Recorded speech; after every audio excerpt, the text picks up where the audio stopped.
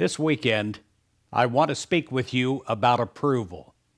This is a huge, wonderful, spiritual maturity point that we all get to. It's one of the unique things about this ministry. We approve of others even when they don't believe exactly the way we do. And perhaps that makes us different.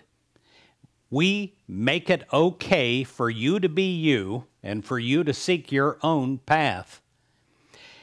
There is a saying in America, it is, "I'm okay, you're okay."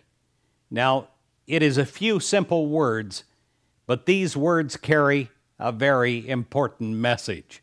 It is the message of approval. Approval of self and of others. This is important to God-centered living. If we don't approve of ourselves, it is likely that others will not approve of us either.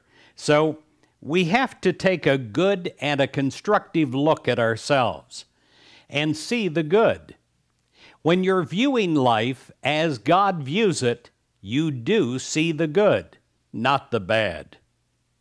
There are many things about you that are okay right now. Approve of these things that you like about yourself because you really are okay. And life is sweet when lived from this vantage point. When you have a high vantage point of self-worth, everything begins to change in you.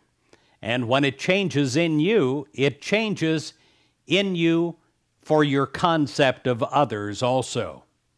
You start to view others and you view them for their own individuality.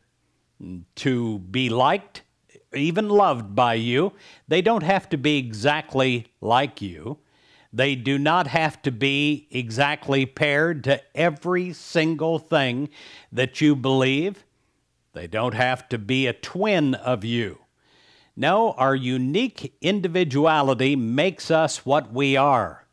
You wouldn't want all the flowers in a garden to be exactly the same, and God planted us in this garden called life to be different.